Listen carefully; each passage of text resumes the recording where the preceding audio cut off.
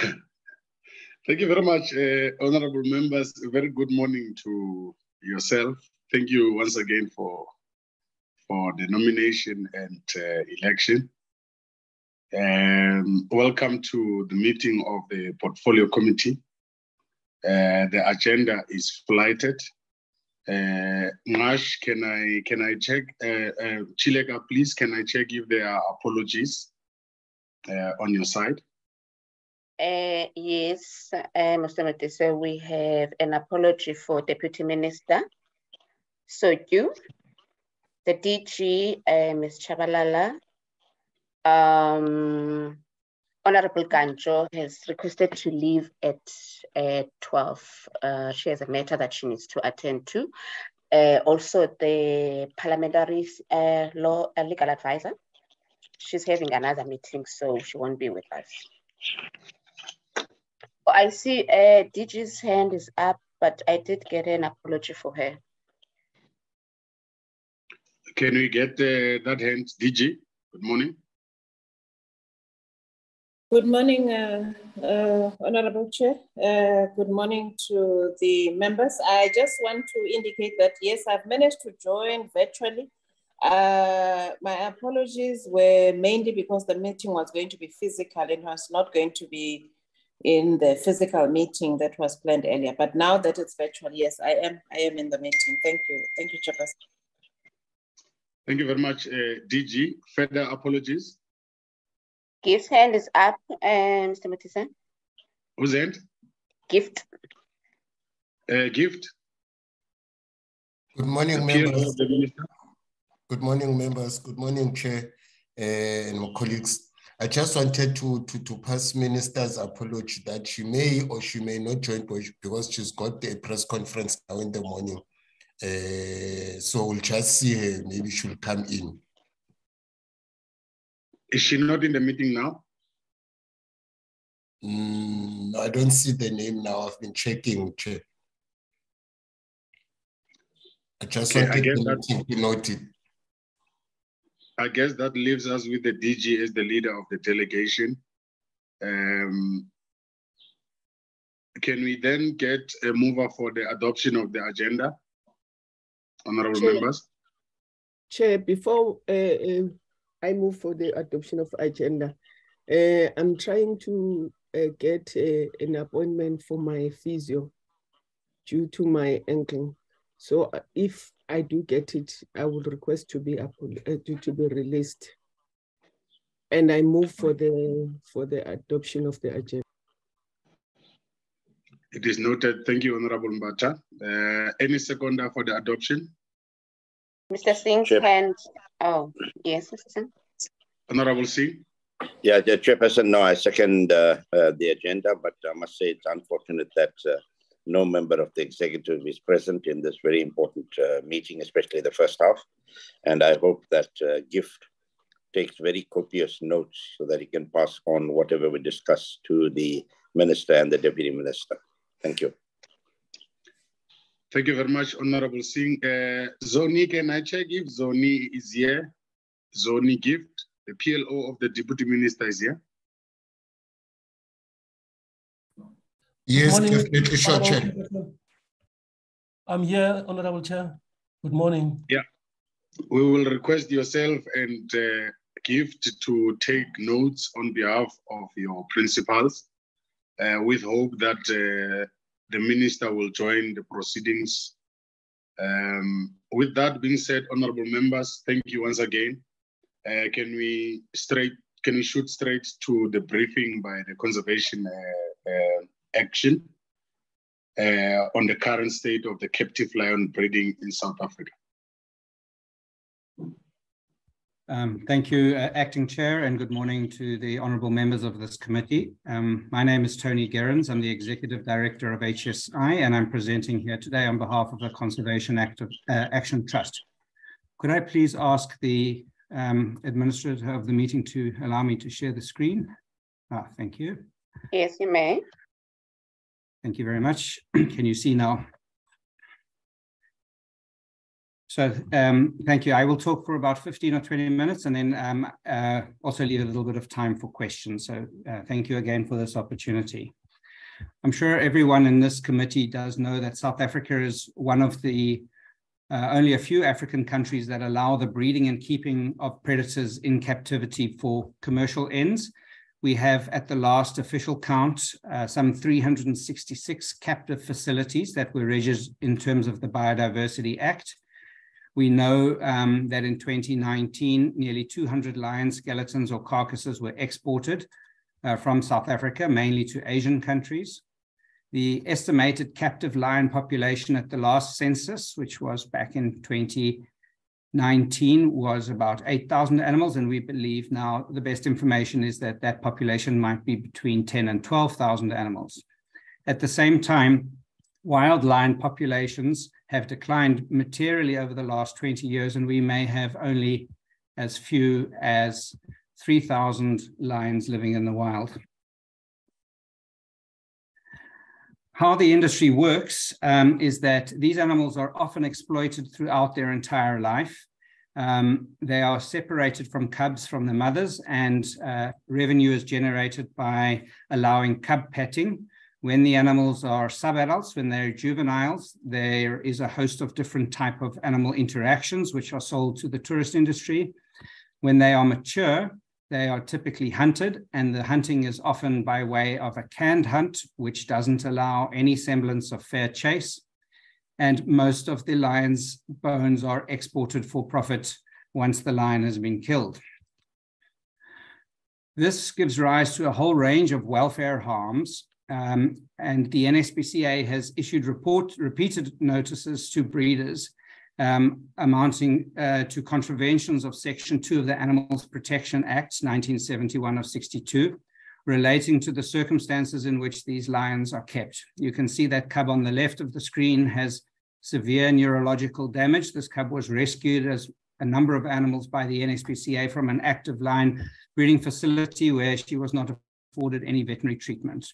Typically, the problems related to how these animals are kept in captivity includes poor diet, poor hygiene, lack of shelter, poor enclosure design, the total absence usually of veterinary treatment, and the absence of any type of enrichment. This amounts to systemic contraventions of the Animals Protection Act and any definition of welfare, including the 5 freedoms. We also have the question of how these animals are slaughtered, because much of the slaughter happens outside of the formal legal framework.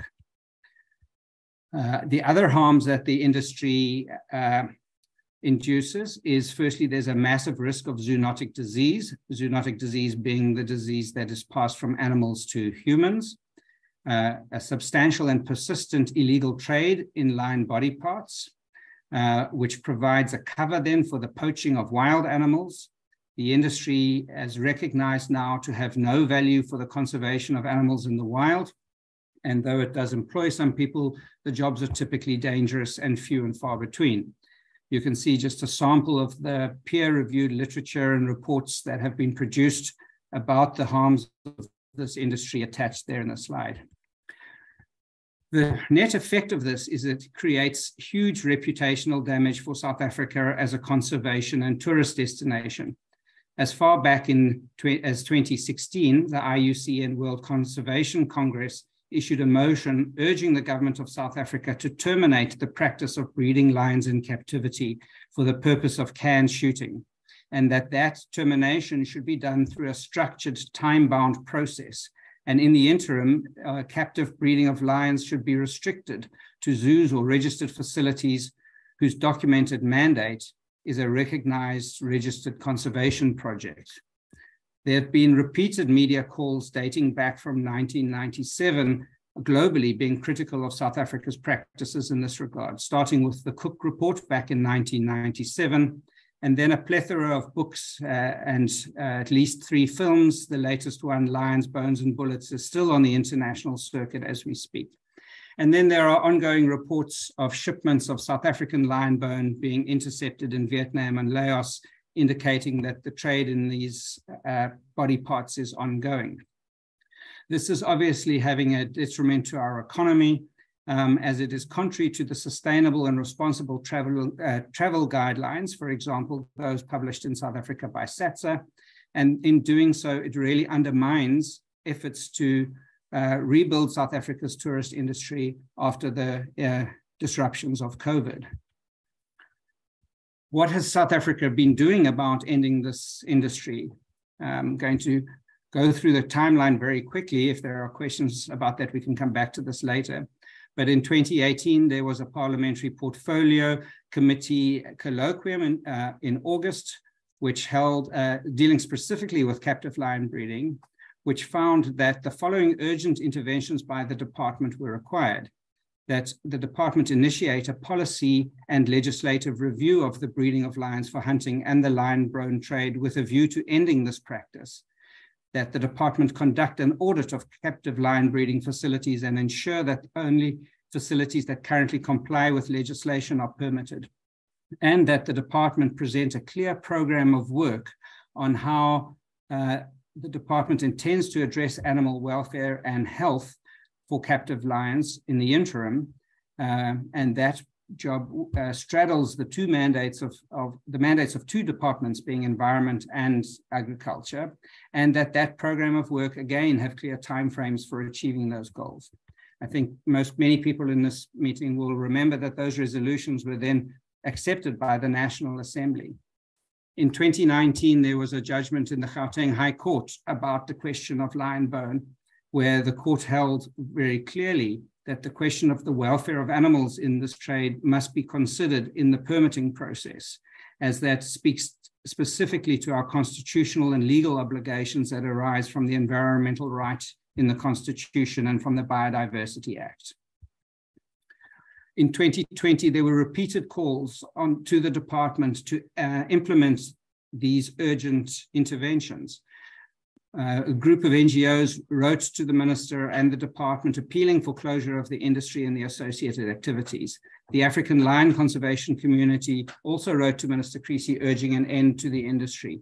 And over 115 tourism organizations called on the minister and the respective provincial nature conservation authorities to, in effect, end the industry in a structured way by declaring zero export quotas, a moratorium on breeding, and no new permits. The high-level panel report, which was released on the 2nd of May last year, was unequivocal in the majority view that the captive lion breeding industry must be ended. The quote there is very clear. It says, the ending of certain inhumane and irresponsible practices that greatly harm the reputation of South Africa and position South Africa as a leader in conservation is an imperative.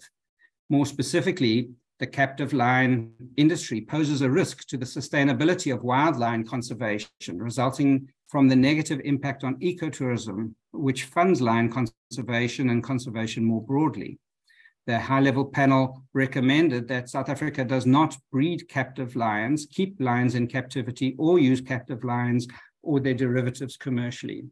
And the Honourable Minister Creecy announced on the 2nd of May the vision for wildlife policy going forward, which included a secured, restored, and rewilded natural landscape. This vision is entirely inconsistent with the keeping of large predators in captivity. So the 5 recommendations that the HLP panel included have not been fully implemented. As you can see from the slide, the minister was required to put in place policy decisions for the immediate halt of the sale of captive lion derivatives, the hunting of captive bred lions, and the ending of tourist interactions with captive lions. Whilst we don't have a quota announced, that is in effect a zero quota, so there should be no export of lion bone. But the media suggests, and the interdiction of South African lion bone in other countries suggests very strongly that the lion bone export is continuing. The high-level panel called for an immediate moratorium on the issuing of permits for hunting captive lions, immediately amend the conditions of existing permit holders to exclude activities such as tourist interactions, and the revision of permit stipulations to prevent new breeding and the sterilizations of lions to prevent further growth of the industry. 19 months after that report, we sit with precious little progress in implementing these goals. Frankly, 4 of the 5 goals have not been implemented in any transparent form. Captive line breeding continues at scale.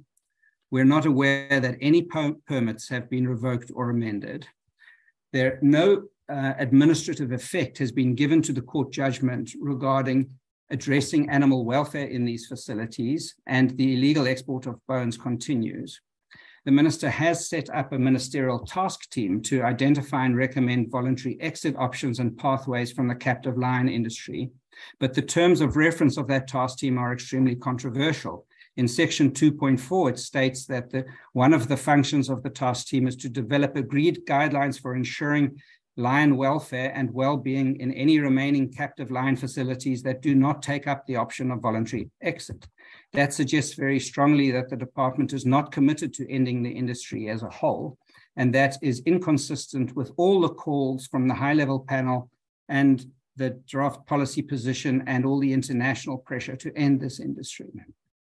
We continue to have negative press about South Africa's trade. This article on the right was released this month by the Organized Crime and Corruption Reporting Project, who tracked all the illegal activities that bedevil this industry right through from the horrific animal welfare conditions on the farms to the sale of lion bones into international markets. Recent studies by NGOs about what is happening on the ground indicate that there is a lack of standard operating procedures across these farms. The permitting system is convoluted, decentralized, and not transparent. There are conflicting provincial regulations which result in legal loopholes. The provincial resources available are insufficient to provide adequate oversight of either the conservation or welfare implications of keeping large numbers of lions in captivity. In an in-depth look into the circumstances in the Free State province, it was found that over 10% of the 5,000 microchips that are supposed to track the location of lions kept in captivity could not be followed up, and 200 microchip numbers have been reused on animals either in captivity, euthanasia, or on transport permits, rendering the oversight of the industry to be entirely ineffective. So obviously, ending the industry will have some impact. On the right of the slide there, we identify what the issues are. There would be some loss of employment. There would be an economic impact to the owners of the business. And of course, the fate of the lions is unsure, since most of them cannot be placed in sanctuary and would probably have to face euthanasia. However, research into these issues shows that the number of jobs and indeed, the economic impact on the business of continuing the industry is far smaller than the actual costs that materialize to South Africa by way of the negative impact on ecotourism. Ross Harvey's paper specifically lists a body of peer-reviewed evidence to support this, saying that 80% of the income from captive bred lion hunting goes to the breeder and not into conservation. And that the number of jobs that would be lost through the industry would be made up by, in a multiple, by and ecotourism alternatives that would flow from a result of South Africa restoring its reputation as a authentic and genuine conservation destination. Although the industry currently generates gross revenues of approximately $180 million a year, that amounts to less than 1% of South Africa's tourism GDP. And an alternative land use could generate up to 960 jobs, which would be double what the lion breeding industry uses. The reputational damage to this industry over the next decade has been quantified at $2.8 billion. And that impact would be felt largely through other parts of the conservation and tourism economies. As a result of that, these calls to end captive breeding of lion remain even more pressing. We would also, of course, deal with the question of zoonotic diseases, which is a real and present threat. And we would reposition South Africa as a leader in wildlife conservation, consistent with the vision espoused in the HLP document. As a result, we would like to respectfully but urgently urge this committee and the department to proceed with the immediate actions in the HLP and implement them without further delay. We ask also that those protections be applied not just to lions, but to all big cats in captivity, as if we were to phase out captive lion breeding, but simply replace the lions with tigers or another large cat, we are simply moving the deck chairs around on the Titanic and the problems will remain. We're concerned that the relationship between the Departments of Agriculture, Land Reform and Rural Development and the Department of Forestry, Fisheries and Environment have not matured to the point where the question of the welfare of wild animals can be assured. And this requires immediate work in order to address this persistent issue on the ground. The NSPCA has advised they've done over 100 inspections of captive lion breeding facilities this year, and the welfare problems indicated previously persist, and there has been no improvement in the average standard of welfare for animals in the industry. We ask also that the Minister of Environment request the Minister of Agriculture to regulate the industry in terms of Section 10 of the Animals Protection Act to prevent the suffering of animals, which would give effect to the lion bone judgment. And we're asking for regulations, not guidelines, because the guidelines we feel will be ineffective in managing the welfare of this industry. We want formal regulations in terms of NEMBA to prohibit these activities and give effect to the HLP report. Finally, we would like this committee to please consider the Animal Welfare Colloquium, which would allow the NGO sector to contribute to this process and make positive input into supporting both this portfolio committee and the agriculture one in order to move these matters forward. Finally, in closing, I'm just going to show this short video. It's only about a minute long, but it shows how the hunting of these lions works in practice. In one case, a lioness is shot while sitting in a tree. In an act of barbaric cruelty, she is then shot on the ground a further 9 times in 7 minutes.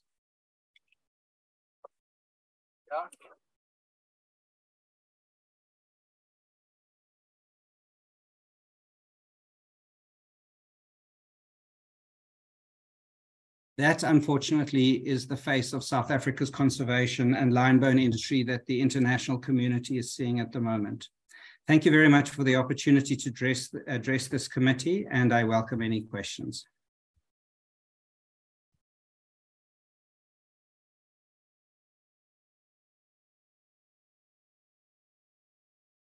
Tony, can I check if that is the end of the presentation? You had said something about 15 minutes. Yes, Honourable Chair, that is the end of the presentation. Thank you. Wonderful. Honourable members, it is my pleasure to invite you to engage the briefing by the Conservation Action.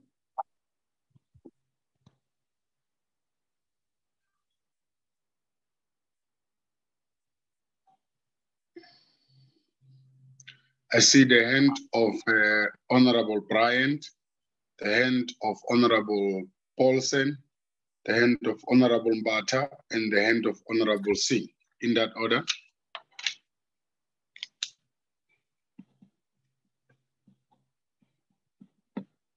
Thanks very much, Chairperson, and thank you to Tony for that presentation, which was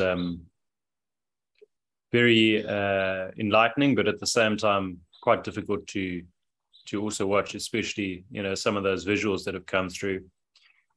Just a couple of questions for Tony. The first one is, do you think that we should have an option of a kind of voluntary exit for the captive lion breeders, almost like an amnesty in place? Also, we have asked on previous occasions, I know the DA in particular, we've called for the lion breeding or the lion task team that's supposed to be established to ensure that it's inclusive, that it includes people from all sectors, including the lion industry itself, but also veterinarians, specialists, members of the NGO sector, etc. Do you have any feedback as to how far along the establishment of that task team is, and whether or not you and other industry role players have been consulted in terms of that yet. Thanks very much, Chair. Chairperson, sorry. Honorable Singh? Yeah, Chairperson, sorry to come in like this. Chairperson, I was just wondering whether or not we should get the department to respond to the issues like the audit, etc. So when we have that, we can have a fuller discussion with both the CAT and the department on what's not done. Because I don't know if it's fair to ask CAT, you know, what's happening with the task team, etc. It's just a suggestion that we can have a fuller picture on these issues. If it's not accepted, that's fine. We can continue. Thank you. Is that your question or to? Or no, it's a proposal.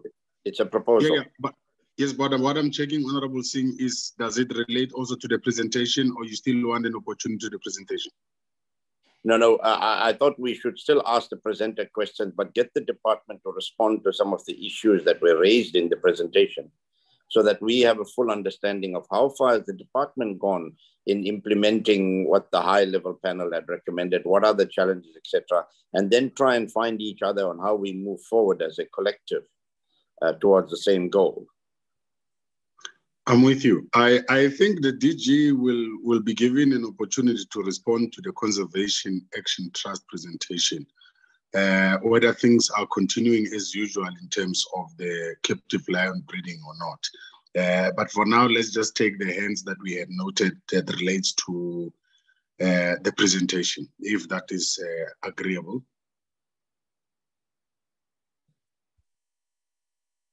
All right, thank you. So I'll answer Honourable Brian's questions then, if that's okay. Okay, before that, Tony, we still have Honourable Paulsen and Honourable Mbata.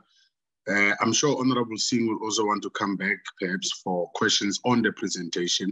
And then at a later stage, we'll invite the department to also give clarity on some of the concerns that might also be raised from a point of view of honourable members. Honourable Paulsen? Thank you very much, Chairperson, and thank you very much, Tony, for your presentation. Tony, I'd just like to get a sense. Is the organization opposing canned lion hunting, or are you opposing all lion hunting? And that's the first question. And the next question is, should we not then ban hunting of our wildlife completely? Wildlife, you know, these are public resources, and I just shudder to think that anyone can think that they have the right to keep wildlife and have it hunted at all. So what would your feeling be about the complete ban on the hunting of wildlife? Thank you very much, Chairperson.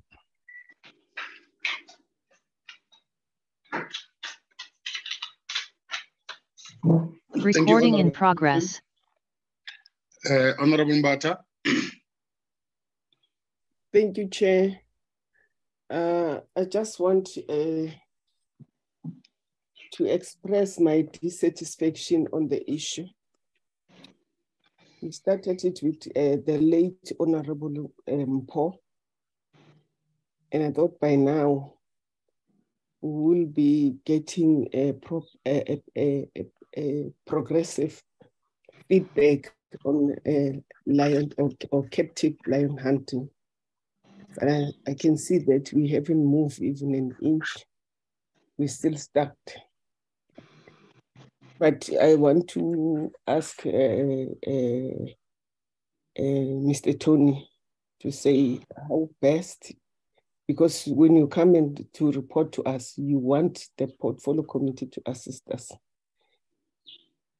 How do you see us as the portfolio committee assisting you in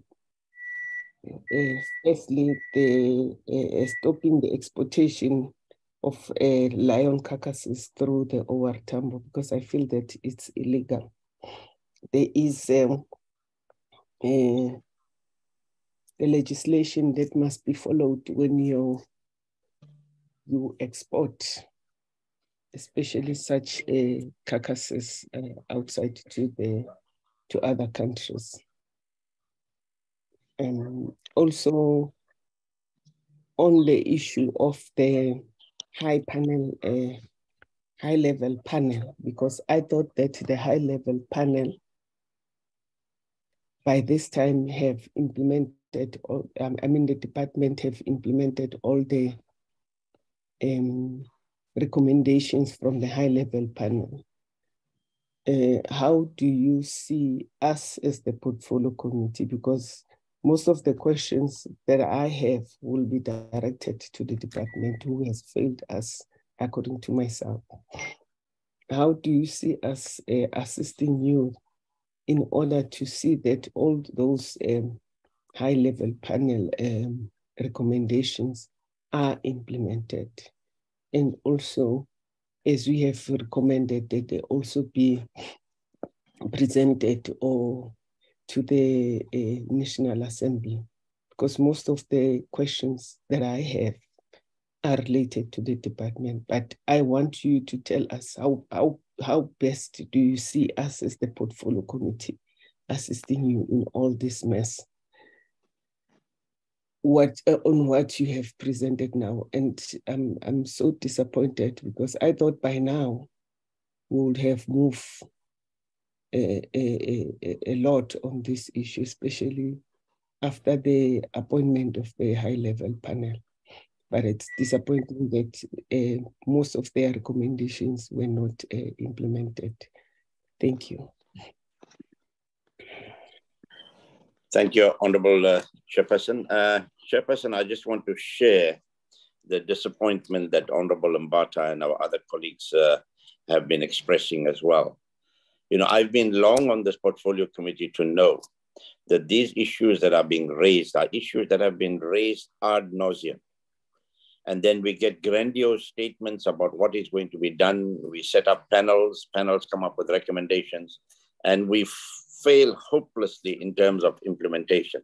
And I think we've heard that today, that we failed on the implementation side. Now, Tony, thank you for your presentation again. You did mention, you did indicate in your presentation that as far as you know, there are 366 registered captive lion breeding facilities in terms of NEMBA, and these have licenses. Are you aware of any audits that are carried out by the department from your knowledge on what happens on the ground? Is there any monitoring by the department, and how often? And I think I will ask the same question of the department as well. And then you did indicate also in your presentation that only 1 out of the 5 recommendations, 5 or 6 from the high-level panel have been implemented. Have you all been briefed or informed in the last year or so why these challenges exist, and for how long they will continue to exist from the side of being a conservation body? And again, Chairperson, I'll ask the department the very same question. But I think enough is enough on this matter. We really cannot allow this, the non-implementation of the recommendations to continue in this fashion. And I think as a portfolio committee, we've even got a resolution of the National Assembly, which is binding on all of us. And we're not even respecting those resolutions. So something has to be done, and done seriously. And I think we have to put a very strict time frame on the side of implementation. And like I said earlier on, it's unfortunate that none of the political functionaries, being the minister or the deputy minister, are with us to be able to answer these political questions. Thank you, Chair.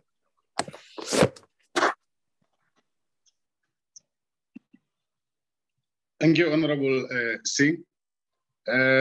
Before I invite you to respond, Tony, and immediately after yourself, we will invite the DG and the department to also speak to these issues.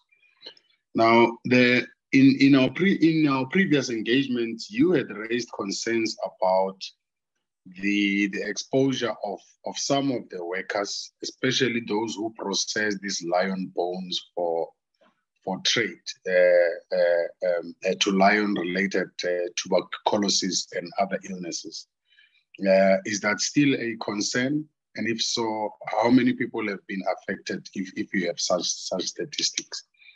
And perhaps from the point of view of the DG and the department, we know and we understand that some things about the captive lion breedings, but we are not out there in the field as you are, the same as the conservation action is.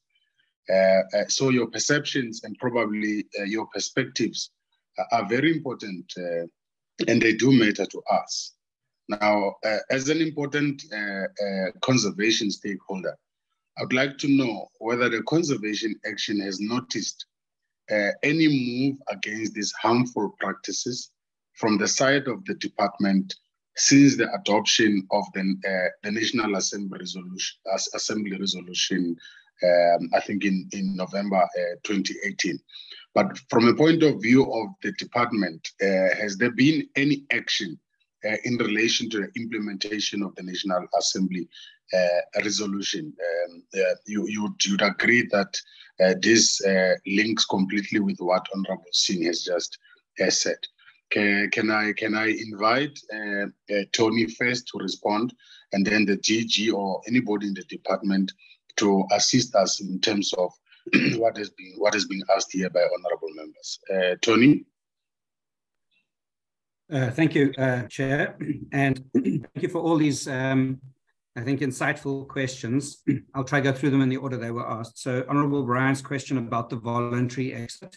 That seems to be a core tenet of the department's strategy at this point. I think, obviously, there are in the region of 400 or 500 jobs that are at stake. And so any exit from the industry or any exit from this industry needs to consider the harms that will befall people who are currently employed in the industry. And so a voluntary exit may seem to give a negotiated pathway for businesses to transition from this captive line breeding industry to something that is less harmful both to the country as a whole, to the animals, and to the workers. It should be noted, though, that the welfare community has, on 2 separate occasions, proposed to the department working plans to end the industry, first when there were only 3,000 lines and then again in 2020. And so the scale of the problem continues to increase, and therefore the costs and difficulty with ending the industry promptly continue to magnify. So we think a voluntary exit is a useful tool in order to facilitate the closure of the industry. There are some of the smaller farms that may only be marginally profitable, and they might be willing to take up a voluntary exit. Ultimately, we think alone, a voluntary exit is not going to be enough, because some of these businesses are well established, have large infrastructure, large numbers of animals, and without some form of compulsion are unlikely to surrender those businesses. Of course, the difficulty arises that some of these businesses have been correctly permitted by provincial government. And so that's why the implementation mechanism that the colloquium and the high-level panel identified was first to put a cap on the permitting and to do the audit and the census in order to establish to what extent these businesses are operating legally and to what extent they are not correctly permitted. Obviously, it would be improper for the government to, or any other stakeholder, to fund a voluntary exit for businesses that are not operating in accordance with the law. So this, I understand, is going to be the work of the task team. And the task team, to answer one of the other questions, is we understand is due to be announced soon. We know a few people who've been contacted about it, but it has been 19 months since the high-level panel report said that these urgent interventions must happen. And indeed, this is only one of the 5 urgent interventions, the other 4 all being related to putting a cap on the growth of the industry so as to not further complicate the exit trajectory. And without the census of the animals, the welfare audit, and the moratorium on new facilities and new animals, and indeed without the moratorium on breeding, this problem is just going to continue to escalate, which is what we believe has been happening since the high-level panel report was produced. I'm going to come to Honourable Paulson's question at the end, because some of the other questions relate a bit more to what I'm saying. So our concern is not that the policy framework is poor. We think the policy framework is appropriate. That was said. Now, with the exception of that clause 2.4, which I read, which seems to be confusing the issue and contemplating that some of the businesses will be allowed to continue. So it is our view to the minister and the department. Yeah, I don't know if it's just you, but that clause Tony's breaking up quite a lot. Oh, sorry. Can you hear me better now? Yeah, just proceed. Let's see how far you can go, Tony. Oh, sorry about that. So, and briefly, I was saying we think the policy framework is good, with the exception of the one term of reference for the task team, which creates ambiguity about whether the department has a clear commitment to end this industry entirely. So we think what needs to be done, and perhaps where the portfolio committee and the department can work together, is that those recommendations in my presentation simply need to be implemented with a much higher degree of urgency. It's really slow progress, 19 months, and we don't even have an accurate census, and there's been no communication to the industry about stopping breeding. And as a result, the scale of the problem continues to magnify. There are some complexities in implementing this. We're mindful of that. There is this ongoing confusion about who bears the welfare mandate between the Department of Agriculture and the Department of Environment, but that is addressed in that policy framework. And so we think that that requires some bilateral discussion, and indeed the welfare community and conservation groups are willing also to play their part in that role. To answer Honourable Singh's questions, we're not aware that any audits have been conducted, despite the high-level panel requiring that that be done urgently. And indeed, we're concerned from the information that the NSPCA shared that many of the facilities are not in full permit compliance and indeed continue to breed these animals and kill them for exports, which would be inconsistent with a good faith understanding that this industry is to be ended. We're not aware of any type of systematic monitoring of the industry outside of the work that the NSPCA does. And if they were only able, no disrespect to them, but they were only able to practically visit 100 of these facilities in a year, you can see that they're not covering the entire industry at all, and they have substantial difficulty getting access onto these premises. So I think we have to answer Honourable Singh's question by saying the audit and monitoring framework remains entirely inadequate. I think the lack of implementation arises from the complexity of ending an industry that has been substantially permitted by provincial government in the past. And so what we ask is that those permits be, that the permits, no new permits be issued, and that the current permits be enforced, and that would at least allow then a natural sunsetting of the industry and no future growth. I think to answer Honourable Medice's question, the 400 or 500 people who are employed by the industry are often really low minimum wage workers who face substantial hardships in the job. There are from time to time reports in the media of people who have been injured, or indeed in one or two cases were killed on these farms. We should remember that these are wild animals and they are carnivores, and they are very unforgiving of mistakes. And so this really is very low class work that is, to my knowledge, not well regulated, and the rights of these workers are not well protected. So 4PAWS did the report, which I did have in my presentation, which deals with this more extensively, but we haven't seen any evidence that the Department of Labour or any other body has acted to protect workers in this context. And that, of course, leads to the conclusion that they may still be subject to systemic discrimination as wage laborers, and that obviously also needs to be addressed. To answer Honourable Paulson's question about whether we should be allowing any hunting of wild animals at all, in the context of captive lion breeding, there is broad consensus that this type of hunting is morally and practically unacceptable. From the video I showed, you can see there isn't even a semblance of fair chase, and the lions are totally vulnerable, no possibility of an escape. And even many hunting organizations have viewed that type of practice with distaste. Relative to the question about hunting South Africa's wildlife more generally, we do have a robust mechanism in law to manage the hunting of, especially of threatened or protected species. There are regulations that have been passed under the Biodiversity Act.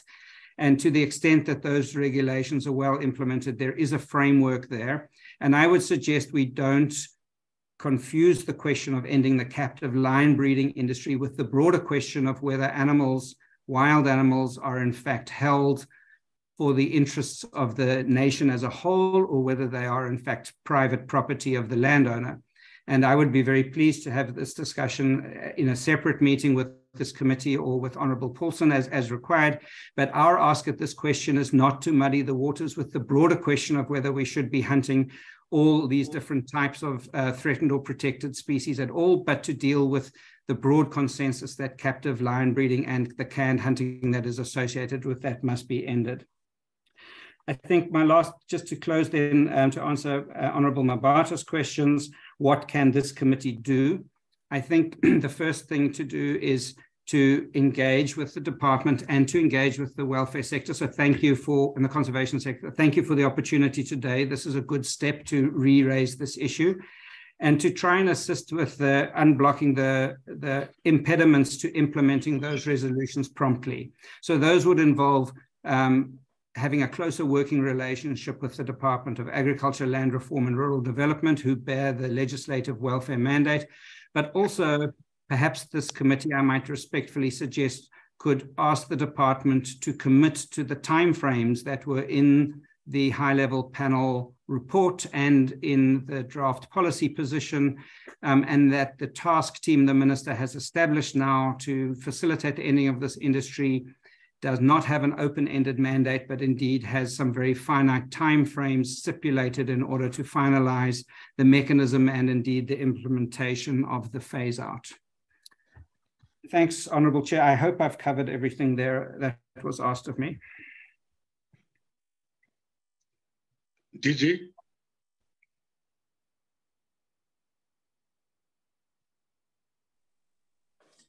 Thank you very much, Honourable Chair, and thanks very much also to Tony Gerrans for the presentation that he has made. I think what I would want to also propose, Chair, I think there's a lot of issues that have been put forward by the presenter, and I think maybe as a department, we need then also, I'm proposing that we also be given an opportunity to cover comprehensively around these matters so that we can adequately brief the committee. We are going to respond. I have with me the DDGs. We are going to respond to the best ability. But if then there are issues that are not necessarily responded to, I think then that presentation, comprehensive presentation from the department through the minister and the deputy minister is what I would put forward. I would want to confirm the commitment of the department and the commitment of the minister in relation to the dealing with the lions held in captivity, and also given the background history of the work that was done by Parliament, which then Minister took forward that work by establishing the high-level panel who have come up with recommendations as already highlighted and stipulated in the presentation. I must indicate, Chair, that yes, progress has been made, and Minister has highlighted in terms of some of the elements of implementation of the high-level panel recommendation that she has taken. The department has prioritized the taking forward the white paper on conservation, on biodiversity, which then is going to be an overarching policy position of government, which will deal with both conservation and indeed the issues of sustainable use, taking into account what is very critical and of concern, which are the issues of duty of care of animals and also issues of well-being. You know, the other aspect is also around welfare, and welfare is already highlighted in the presentation is indeed a prerogative mandate. It's a mandate of DALRAD, and DALRAD are working together with us in terms of dealing with those welfare issues. We do have a memorandum of understanding with the department, and we have worked out an implementation plan with the department in terms of how then do we take forward the issues of welfare. I wanted just to, before I ask the DDGs also to add, is that yes, indeed, the minister as committed in Parliament has established the panel, the Lion panel, to look into the issues around the voluntary issues of voluntary dealing with the issues of lions in captivity, and also ensuring that all those elements of the high-level panel recommendation are implemented because of the complexity of the issues around the industry of lion captivity, whereby we need to ensure that we safeguard those jobs and come up with other alternatives. And we do agree that voluntary is not necessarily going to be the only solution. There is a need, and there may be a need to look into how best then we deal with the others that are well established, which is quite big business, and we would then have to come up with then the models on how to deal with it. There are certain plans that have been presented to the minister, and minister is going to be sharing that with the panel, for the panel to assist her in terms of then implementing the best possible solution, which will not necessarily leave some of those that have actually benefited in terms of jobs, but also those that were having this industry losing a lot of money that they would have invested. But we are in agreement that this has brought the country into disrepute, and we are then fast tracking and ensuring that these issues are dealt with through, firstly, the policy paper, which is now has gone through consultation. It is now going to go through the cabinet processes, and minister is hoping that we can finalize that before the end of the financial year. And in parallel, then the panel will then look into advising her on a number of aspects, especially key is on implementing the high-level panel recommendation.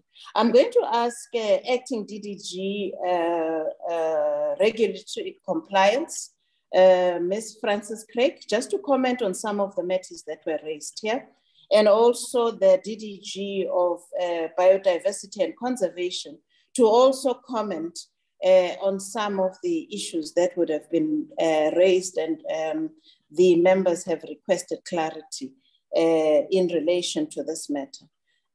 Thank you, Chair. Thank you very much. Thank you. DDG? Thank you very much, Chair and honourable members. Let me try and speak a little bit to the question from Honourable Singh around the audit. So obviously following the high-level panel recommendations, there's been a lot of discussion within our different working groups that deal with compliance and enforcement around how to deal with these aspects. There have been audits, for example, within the Free State. Obviously, those have been led or driven by the Free State Department due to the competence, and they've done a lot of work in terms of those inspections together with the NSPCA. The other thing that we've been working on, and it has been really important for us to align that to the task team that the Minister has set up for this issue, is to really look at how do we come up with a timetable and a compliance and enforcement strategy aligned to the work of the task team in order to ensure that, we're not kind of working, in contradiction to what the task team's work is happening. So, for example, we had our EMI Lekgotla that happened now in November, which was around the 14th of November, and we had a whole day where we actually focused in on the line industry in order to talk about what it is that we need to do from a compliance and enforcement perspective.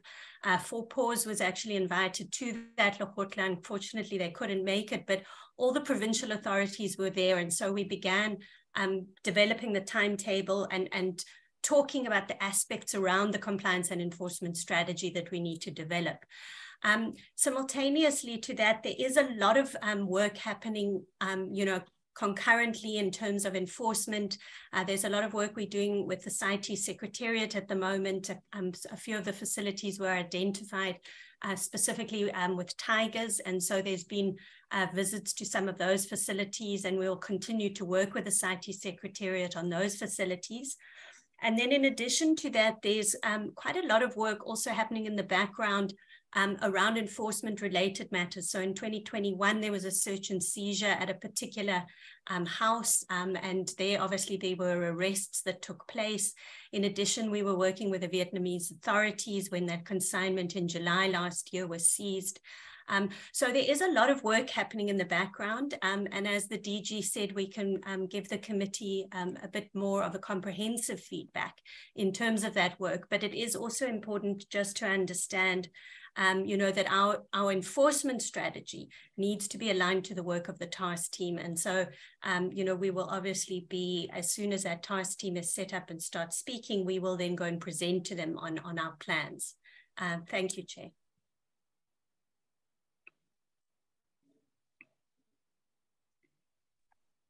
Thank you very much, Chair. If I can come in.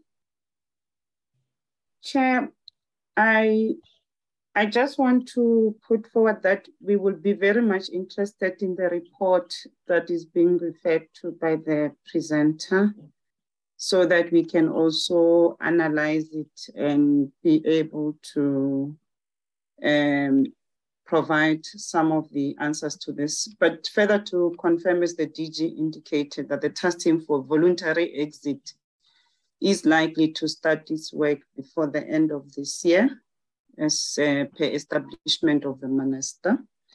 I also need to indicate further, Chair, that I'm noting that the presenter is referring to a number of non-compliance issues in terms of the Animal Protection Act, and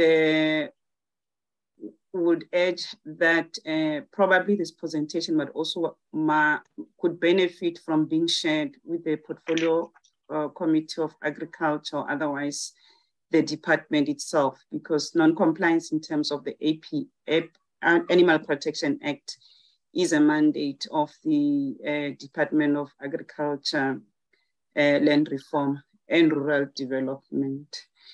Thirdly, Chair, I just need to indicate that in terms of where we are as a sector, we are not aware of any canned lion hunting taking place. And if indeed it is taking place elsewhere in the country, it is on an illegal basis. It's an illegal activity. And if there are any recent incidences, if I were to say so, that Conservation Action Trust is aware of, we would welcome between ourselves and our colleagues in regulatory control. We would welcome that information to be made available. But as far as we are aware, canned lion is not allowed in South Africa in terms of any legislation that we administer as a department. Further, Chair, let me just share with you some of the numbers. So in terms of facilities that we have 366 facilities. These are captive lion breeding facilities with approximately 7,979 lions. So those are the numbers that we are talking about in terms of if this industry was to close down tomorrow, we're talking about those facilities being affected. But further to indicate for wild lion populations, we have about 2,256, and that we do have limitations in terms of habitat management. And I just need to emphasize that there is no interbreeding or mix or otherwise from captive breeding lions to wild lions facilities. There is no mixing that is taking place.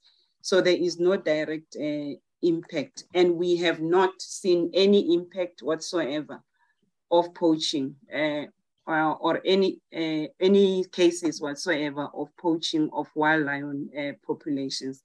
So I just thought, Chair, let me put those issues forward so that the committee can be aware of the work that we are doing, but also to indicate further that we are also updating the Lion Biodiversity Management Plan as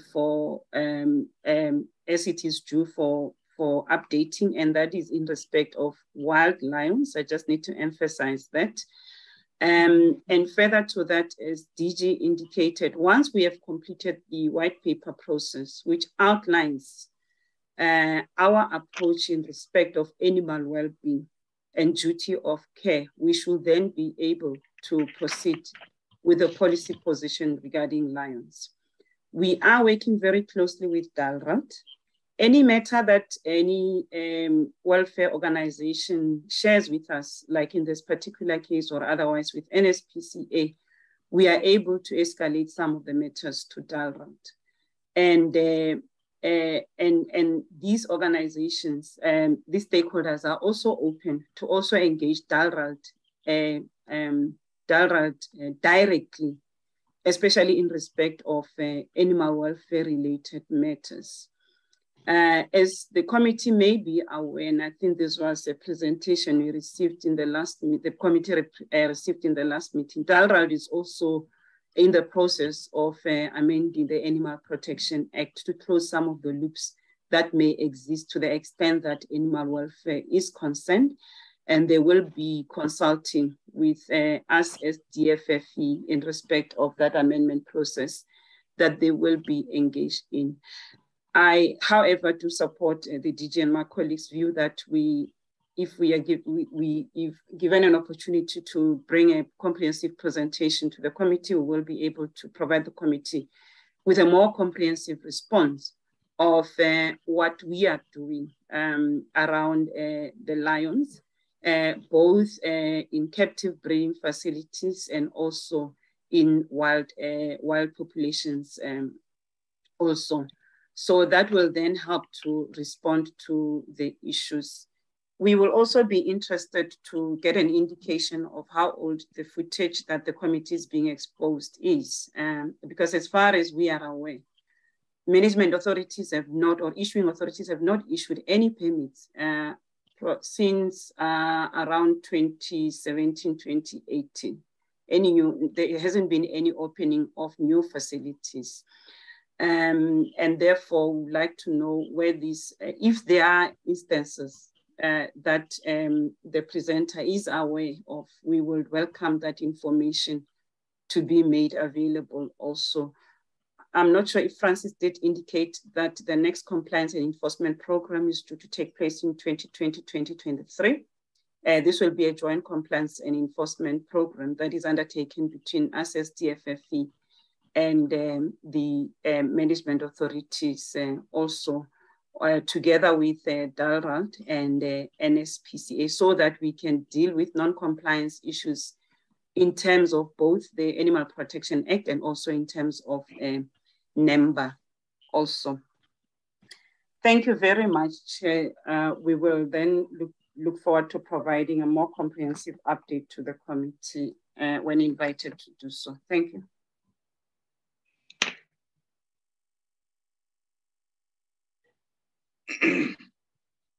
Honorable members, can I check if there are follow-up questions?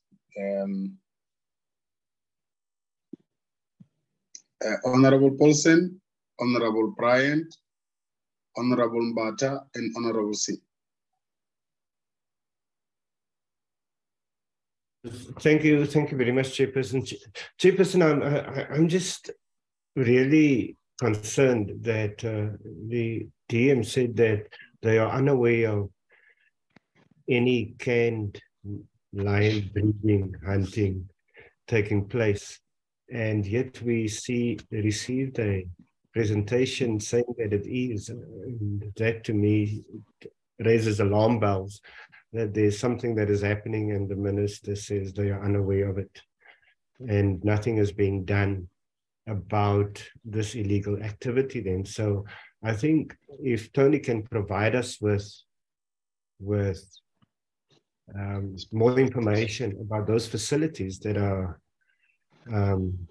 breeding lions in captivity for the purpose of hunting, that he should then provide that to the department and something should be done about it.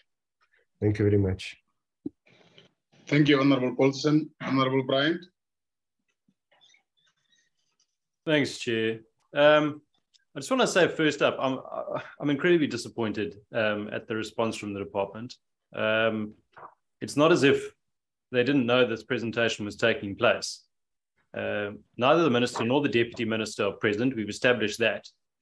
But it just appears as if the officials are completely unprepared to answer any of the questions that have been put forward, and to have the same response, that we'll come back to you at a later stage with some answers. No, that's not what a portfolio committee is about. We're supposed to be asking questions and receiving responses during the meeting. Otherwise, what's the point of having meetings? We might as well just submit written questions. So I'm just very disappointed. Doesn't appear as if the department or the ministry is actually taking this seriously. And I feel like Mr. Gerrans, who's come and put this presentation together, and us as members are effectively being fobbed off, and I just don't think it's good enough. In terms of the white paper that was mentioned, yes, it's an important piece of legislation, very important piece of legislation, but that doesn't mean that other steps can't be taken in the interim, and we have mentioned some of those and established some of those. I just want to ask now, how many members have been selected as part of that task team? Mr. Gerrans has mentioned that some of his colleagues have been contacted already. And I understand that there were about 40 CVs that were received. This was in response to a question that I submitted to the minister.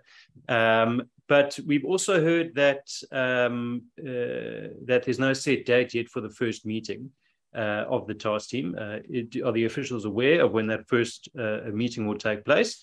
The reason I ask is that the minister has also responded to me to say that the work of this task team will be concluded by the 31st of March. Now, if we haven't had a meeting yet, if that information hasn't been sent out, we're about to go into a constituency recess period and then a full recess period, and probably only come back at the beginning of February. That means that the task team will have less than a month during parliamentary time, at least, to conclude their work. So what are the actual timeframes around this? I also think that we should allow the Wildlife Ranching Association of South Africa to come and present to us, and we should request that they do so we can get some facts firsthand as well in terms of what is taking place with lion breeding and canned hunting. And, also just in terms of, and I agree with Honourable Paulsen wholeheartedly here, canned hunting, and I've got a definition here. Canned hunt is a trophy hunt, which is not a fair chase, typically by having game animals kept in a confined area, such as a fenced ranch, to prevent them from escaping and make the tracking easier for the hunter to increase the likelihood of the hunter obtaining a kill. Now, we all watched that video, which I believe was taken around 2019, 2020, of a lion in a tree, it looks like in a back garden effectively, being shot 10 times. That for me is a canned hunt. So I'm very confused as to the comments to say that there's no canned hunting taking place, unless that video was shot somewhere else in a different country. But it doesn't seem like it, from what I understand, that it was taken in South Africa. So that I find very strange. So yeah, and then the last one is just in terms of the animal welfare legislation.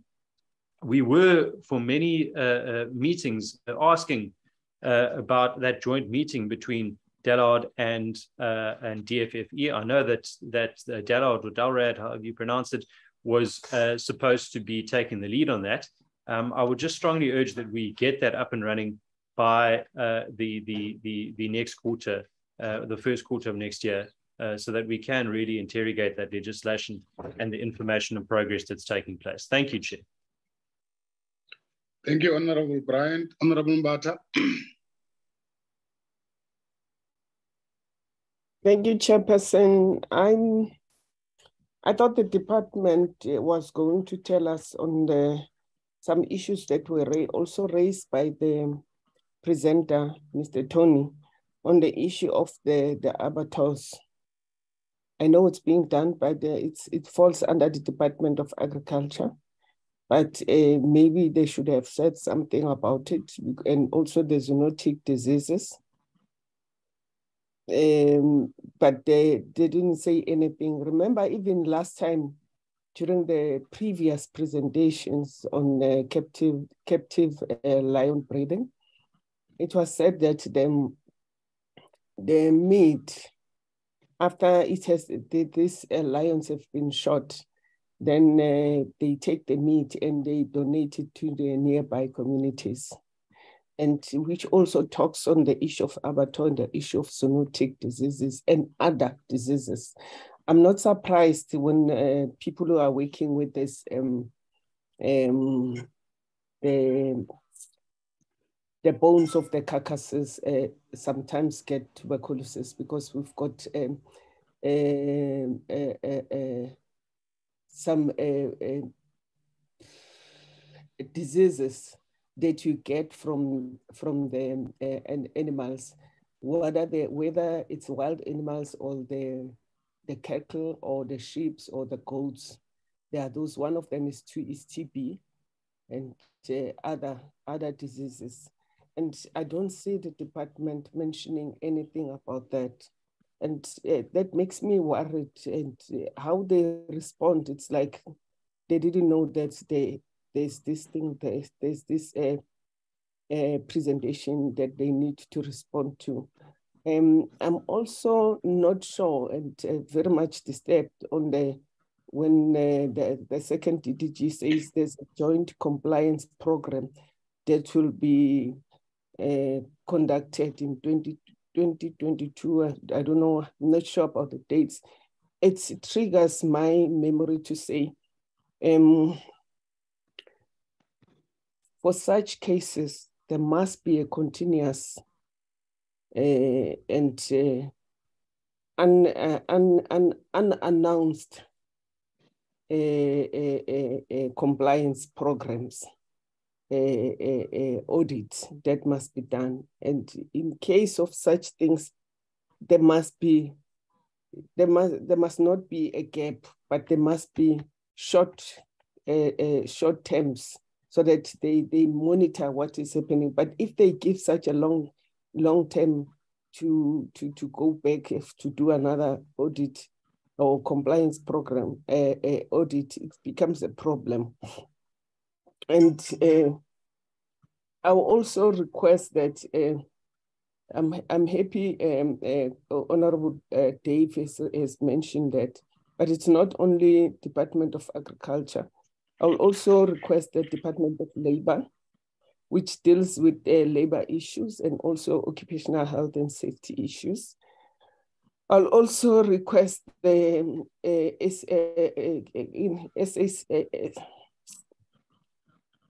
the ones that deals with animals, SACPSA, if I'm not mistaken. And then the other department that we can't leave out that deals with the health issues is the Department of Health, but specifically the epidemiological disease department, because we'll be dealing here with epidemiological diseases, because they must tell us what are they doing as the department, because I believe this issue doesn't only affect the two departments, but also Labor and Department of Health, and the ones that deals with the animals. So let's get all those departments to come in under one meeting and present to us so that we get the clarity of what is happening, because now this department will say, we are doing this with this other department, but they are not here and we don't have a presentation, so that we close the gap and finalize these issues. Thank you, Chair. Thank you, Honorable Mbata. Honorable Singh. Thank you very much, Honorable Chairperson. Yeah, Honorable Chairperson, just to take up what I think the DDG said, perhaps we as a committee need to flag in our first meeting of next year a comprehensive report back from the department on this matter, so it's still on the radar. But in the meanwhile, if there's any additional information that they want to provide us, then that can be sent to the committee, so we could read it over, you know, whenever we get that information, any updates. Secondly, I'd just like to know, with these 366 registered captive lion breeding facilities, is there an association of some sort that they formed? Or are they representatives that speak on their behalf? Because, you know, perhaps it's good to have the Audi Alterum Partem rule prevail as well and hear their side of the story in terms of what they do and what they not do as an association, if they are an association. And yeah, so I think I'll just stop at that. But just to say that we need to give this matter our fullest attention. Thank you. Thank you. Thank you very much, Honorable Singh. Honorable Mbata, is that a legacy hand? It's a legacy hand. Let me take it down.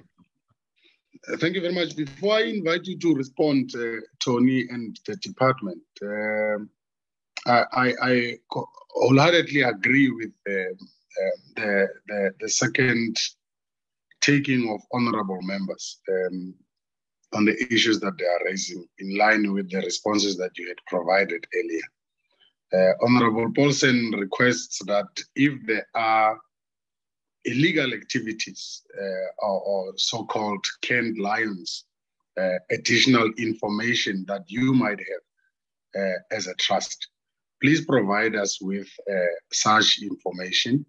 And perhaps I must also lobby the committee that in the first quarter of our 2023 term, we should try as much as possible to visit those areas. Also in line with what Honorable Mbata is raising, the Department of Rural Development, Agriculture, and Land Reform, your Labor and others. Let's get that additional information. Perhaps let's go and see for ourselves. Whilst I agree with what Honorable Singh is saying, that the principle of hearing both sides of the story, Odi Alteram Partem. Let's hear what these people think, if what they are doing is wild or captive. But let's also go and satisfy ourselves wherever they might be operating. But that information is going to be very crucial for us, Tony, and yourself, the department. But we must be unequivocal also as a committee that the recommendations of the high-level panel must be implemented. That white paper on conservation and sustainable use, the welfare and well-being, all of that must be implemented. We can't be talking and talking and talking and there's no implementation all the time. But I also want us to have time frames, DG. When you say that, because the wisdom of the portfolio committee is that we must have a comprehensive presentation and responses on both the wild lions and the captive and caged lions. We would really love that, but by when? And I think it should be clear from here that we want that as early as 2023, from the very beginning. That should also include the biodiversity management plan that the DDG spoke about. We can't continuously be having conversation until our term ends, and there's nothing that is being done to that effect. Tony, take your last bite in the next 3 minutes, and the DG will have the last 3 minutes, and then we close the subject matter. Thank you, Chair. Yes, and I thank you to all the committee for their good questions. We will be pleased. We'll put together a pack of the information that has been requested here and forward it through for further consideration. So thank you for that opportunity.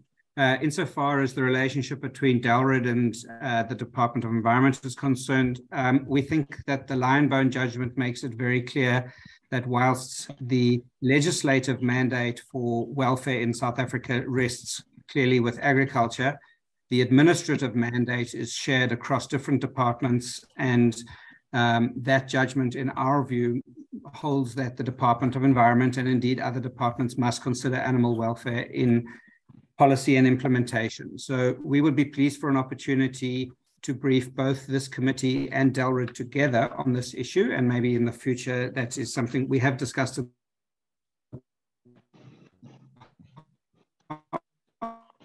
And maybe that's something we could discussions and an MOU between the two departments, but our understanding is that that is at early stages and is certainly nowhere near getting near the level of maturity that would allow these issues to be dealt with functionally, efficiently across both departments. I think the question of the white paper, we would be very, very disappointed if indeed any implementation on this captive lion breeding industry was made contingent on the finalization of that white paper. We know that it is being fast-tracked, but as Honourable Brian said, that is national policy dealing with the question of sustainable use and is a multifaceted examination of that institution of sustainable use. And I hope the information I've shared with this committee today shows that the captive breeding of lions is indeed not a sustainable use in any type of definition. It's simply an abuse of some of the wildlife resources that this country holds. In closing, I'd like to say thank you for the time today and for the robust discussion, and we look forward to the work that has been undertaken here happening going forward. Thank you, Chair. Thank you, Tony. DG. Thank you, Chair. I will briefly just respond to Honourable Brian's questions around the task team, Lion task team. Yes, Minister has been contacting individuals following a process that we had gone through as a department, where the 40 CVs were received. And the department is looking at about 8 members to form part of the task team. And Minister has committed that before the 14th of December, the first meeting will be there, and she is then going to be taking then the panel and the task team through their key responsibilities, where then they need them to be assisting the Minister with an intention of concluding within the timeframes that the Minister will have. Can I request, Chair, just briefly on the zoonotic diseases that Member Mata has raised, maybe DDG, you can then be in a position to just respond briefly. Obviously, abattoirs are under DALRRD. And then lastly, Chair, we are ready, as you have highlighted, to come back comprehensively beginning of the calendar year, in the last quarter of the financial year.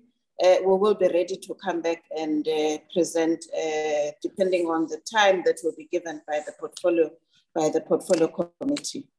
Thank you, Chairperson.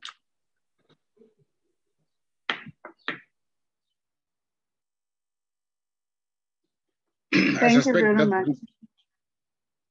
I thought Chair was going to respond on the zoonotics. Sure, please proceed. and the meat. I just wanted to indicate that matters related to animal diseases and meat are regulated by DALRAD also. So meat is regulated in terms of the Meat Safety Act. So any regulation in respect of abattoir is the responsibility of DALRAD. So goes the same with zoonotics that are also regulated in terms of animal health by DALRAD also. Thank you.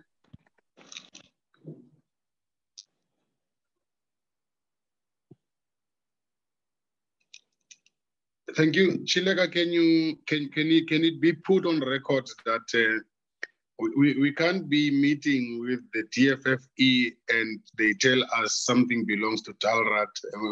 Clearly, when we meet DALRAD, they are going to tell us something belongs to the DFFE. I know our program is already hectic as adopted, but there must be a session where we meet both of them and they must point each other with fingers and we must get solutions.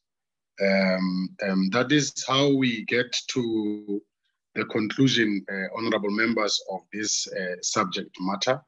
Thank you very much to all the presenters. Thank you very much to the department and the Conservation Trust, Conservation Action for the presentation. We hope to see you in the future very soon so that we put this matter to its finality. With that being said, honorable members, can we then move to the next item? If we are agreed.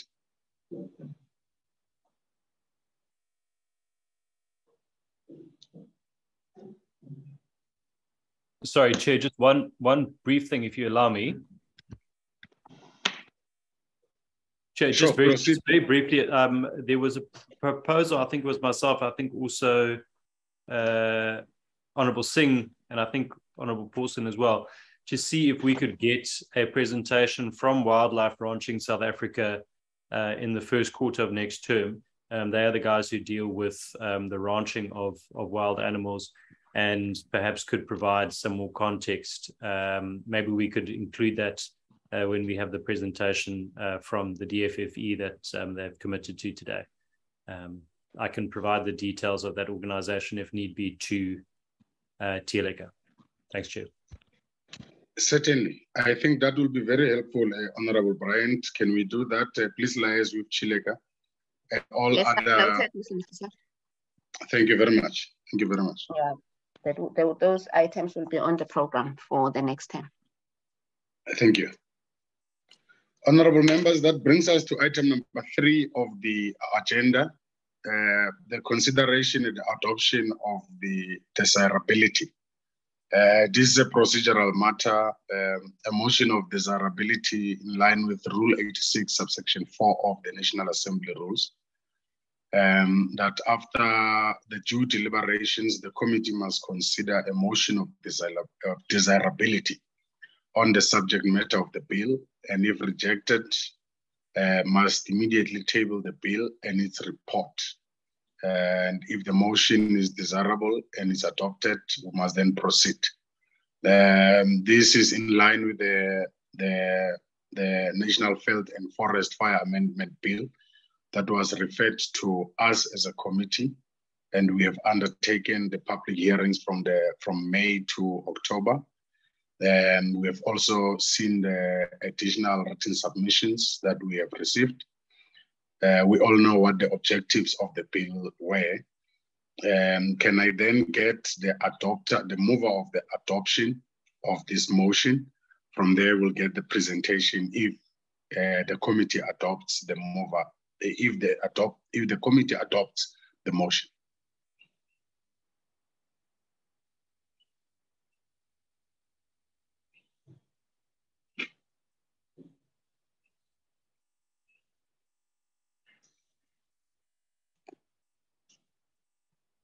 We're getting a mover, honorable members.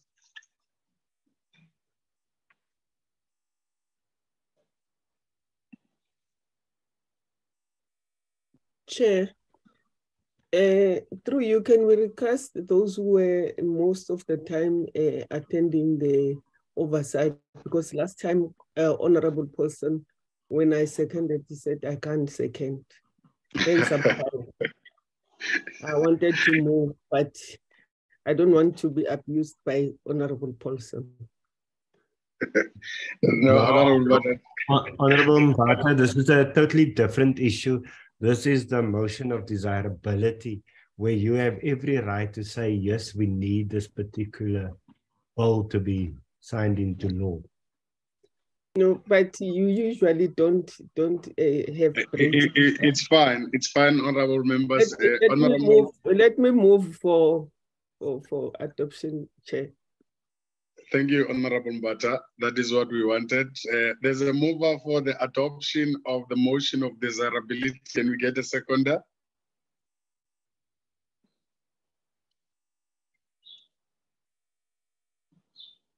I second the motion, Chair. Thank you very much, Honorable Singh. The motion of desirability has been adopted. Can I then invite the Department of Forestry, Fisheries and Environment of the proposed to take us through on the clause by clause of the proposed clauses on the National Veld and Forest Fire Amendment Bill, given the background that we had said that the presentation that was made in one of the portfolio committee did not highlight all the issues that we had interfaced with during the public consultations. Who is leading the charge? DG? Thank you very much, Chair.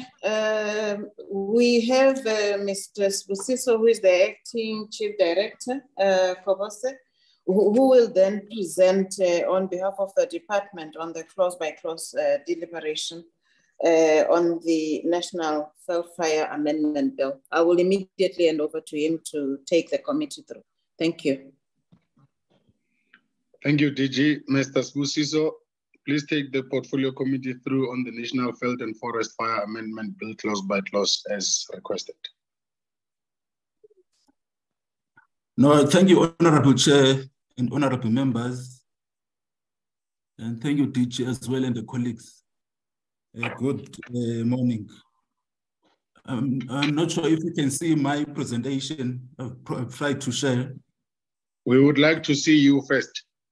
Yes, I'm trying to open the, how do I open?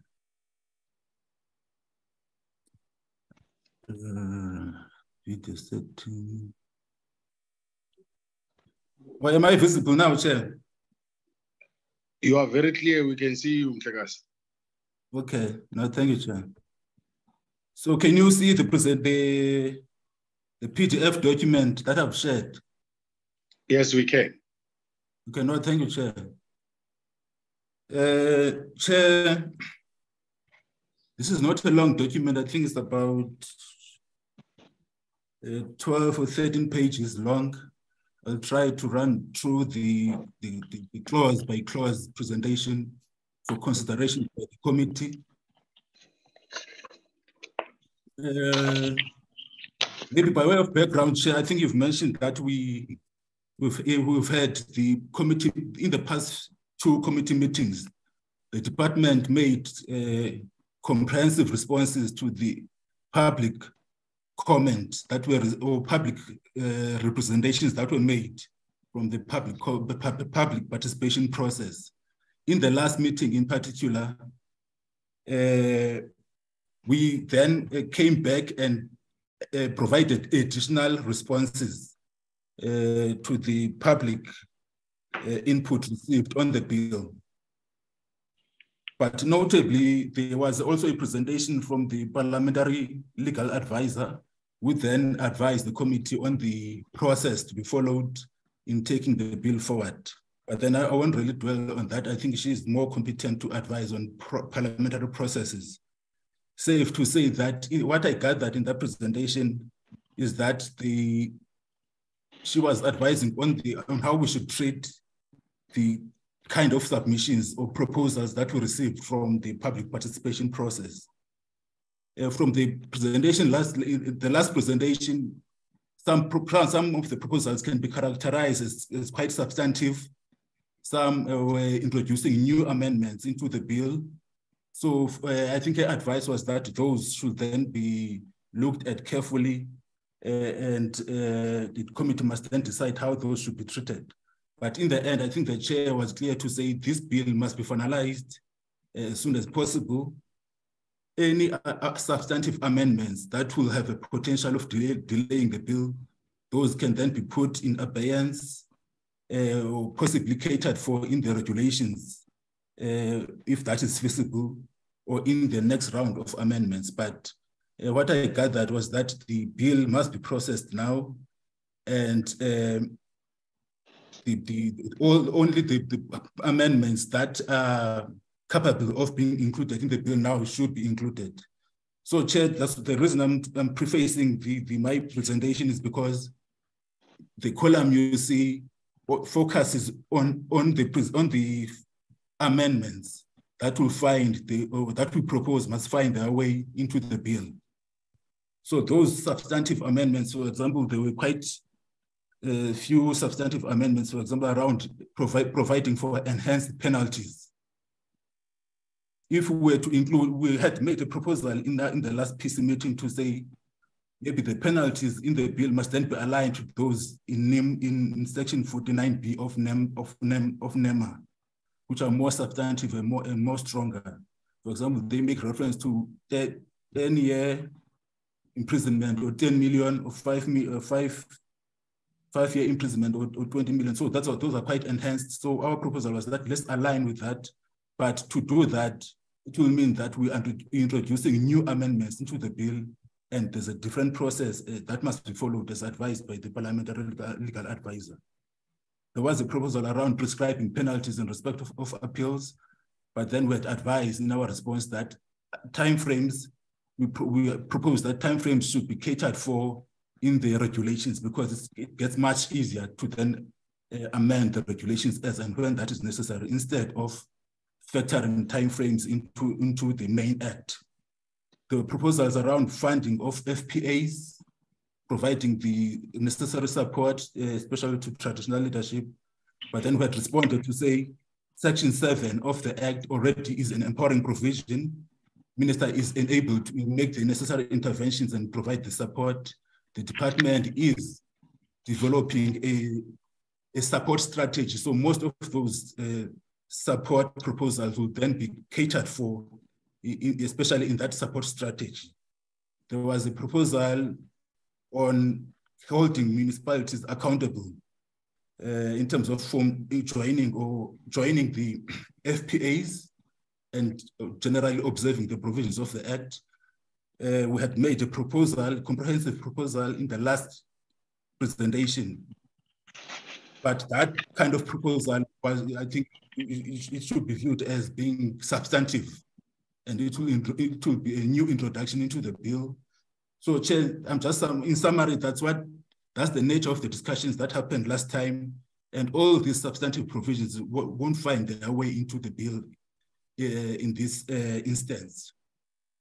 So, Chair, if I may then go into the table of the clause by clause table, which is those proposals that should find their way into the bill. The first, maybe if you look at the table, the first column is just a description of the clause of the bill and the section that's been amended. Second column is about the wording in the bill, the current wording in the bill.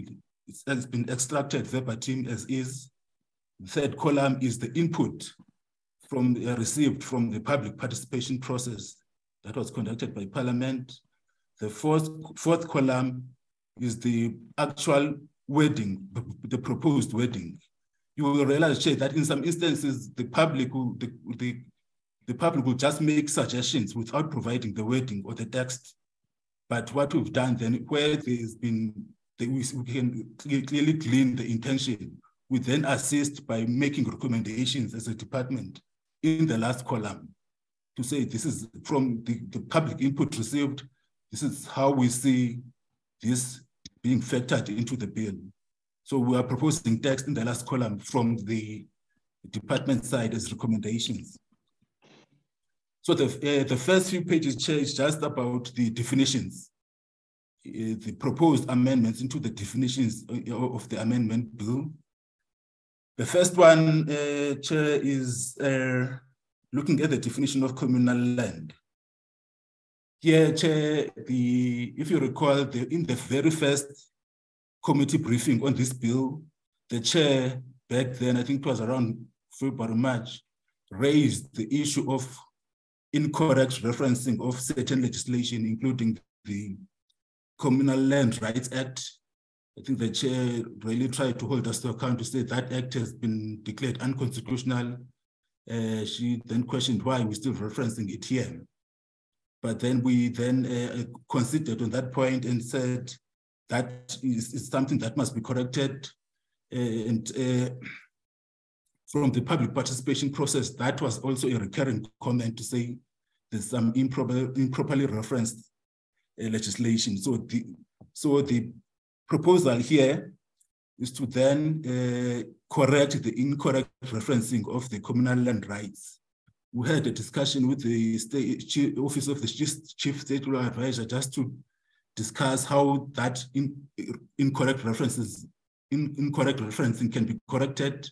I think the best approach that we agreed on is that we need to delete this definition of communal land, especially because the wording communal land only occurs once in the content of the bill. This is not used in many instances. It only occurs once in clause 2 of the bill. So we also consulted with DALRAT to check how far, to confirm whether that act was indeed declared invalid and what have they done. DALRAT briefed us, confirmed that that act is unconstitutional and is of no force or effect, but they have now started a process of developing a new communal land bill. That bill, although it's still at the early stages, but the bill is before the state law advisors for pre-certification. But what we agreed on, Chair, is that the definition of communal land must then be removed from the bill, as it only occurs once, and minister is not really a competent authority in respect of communal land issues. DALRAT is developing that communal land bill, which will be the dedicated legislation on all communal land issues and communal land rights issues. So, Chair, here then the proposal is to delete the definition of communal land. In that way, it will then also correct that or address the issue of incorrect referencing. So that's the first proposal, Chair. The second definition is that of fire in the open air. On this one, if you look at the third column, there was input. I think this was also a recurring input from most of the provinces to say, let's, from that definition of fire in the open air, let's then change the word designed to designated. Let's replace the word designed to designated. I think this input was raised by quite a few provinces, and we agreed with that approach. So if you look at the new word, that was the suggestion, but the provinces did not provide the text. So in the last column, we're then proposing the text that the committee must consider. So we agree that the word designed will then change to designated, so such that the new definition now reads, fire in the open air means any fire not within a building or structure, but does not include a fire in an area specifically designated for such fire, protected against wind and spreading, and maintained by the owner. So as you can see that, Chair, we've changed the wording designed and change it to designated. But in addition to that, we've proposed the additional wording, the the wording protected against wind and spreading. So for completeness and to ensure that people are held accountable. It's one thing to make fire in a designated area, but then it's another then to make sure that you've put in place the necessary measures to ensure that the area is insulated against fire and the spreading thereof. So we propose that the committee then adopts this revised definition because it is more comprehensive and closes all bases. Then the third definition, Chair, it's that of the term municipality. This one will remain as is, as there was no specific proposal from the public participation process. Same with the following definition of public entity. There was no material input that would lead to the change in the definition. The next definition is that of, I'm trying to move the slides. The term disact. Here, Chair, I think there was overwhelming support from the provinces that the wording, the name of the act should be shortened, but there was no specific amendments that will be additional for introduction this time around. The definition as it is in the amendment bill will stay. Basically, we're amending the name of the act to being, instead of being the Veld and Forest Fire Act, to being the Veld Fire Act of 1998. But this amendment has already been captured in the current version of the bill. The next amendment, Chair, relates to the definition. I think it's the last 2 or 3 definitions. The definition of the term traditional council. Yeah, it's one of those incorrect references that they were identified by the committee earlier in the year, and the public comment period, the provinces also raised the same concern to say, even the Traditional and Quiescent Leadership Act, the reference to the Traditional Leadership and Governance Framework Act is really not correct. That act has been replaced by the Traditional and Quiescent Leadership Act of 2019. So with the definition of traditional council, Chair, we are proposing that we then delete the reference to Section 1 of the Traditional Leadership and Governance Framework Act, and instead reference Section 1 of the Traditional and Quiescent Leadership Act. The bill also has the definition of the term Traditional Leadership and Governance Framework Act. We are proposing that that definition be deleted, and instead we have a definition of the Traditional and Quiescent Leadership Act. So, Chair, I think the last definition is around the definition of the term Veld fire. Here, there was a comment, if you look at the third column, from I think a few of the provinces, including the Western Cape, to say the way the term Veld fire is defined, it's got loopholes. It doesn't cater for the rural and urban interface.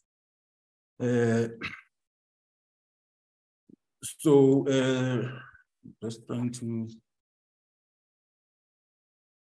It doesn't cater for the rural and urban interface, which then creates loopholes because the whole landscape in between the rural and urban areas is then discounted.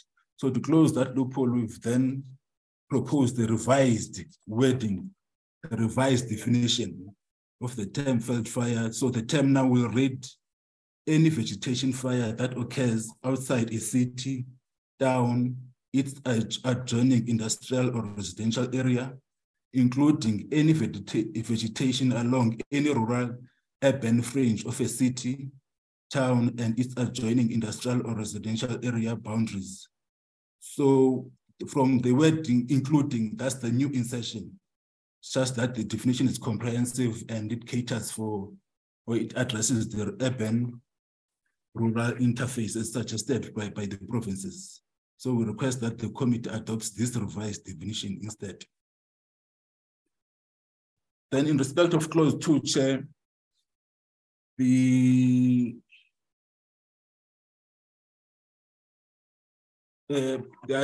with clause 2, I think that we are doing two things there. The first input was around the incorrect referencing of legislation, in particular the Traditional Leadership and Governance Framework Act. So we're correcting that and making sure that we're referencing the correct legislation, which is the Traditional and Cohesion Leadership Act.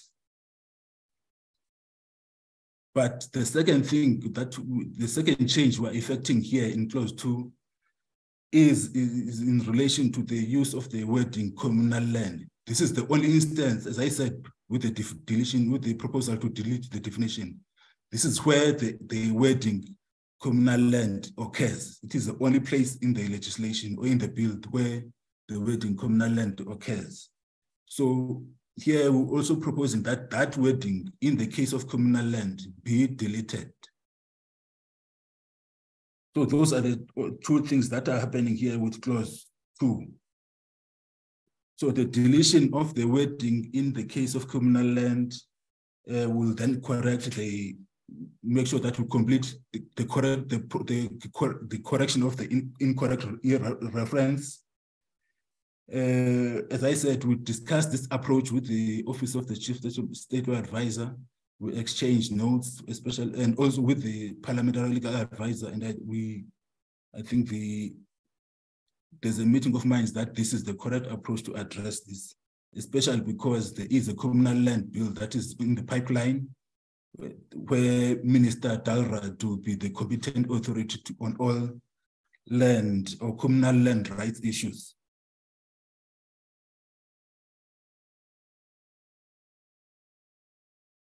So those are the two suggested amendments in clause 2, Chair. Then with clause 3, there were no material amendments that could be incorporated. So that clause will remain as is in the amendment bill.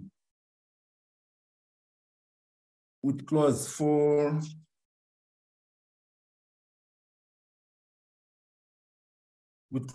Chair, the